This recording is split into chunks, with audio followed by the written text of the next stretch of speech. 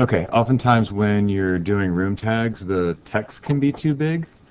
For example, if I go to room and I put my room tag there, that's awkward and that's too big.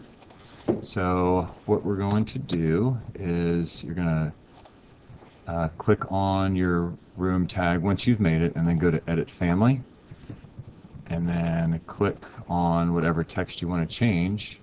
Go over to Edit Type, and right here you can change the font, but I would leave that alone.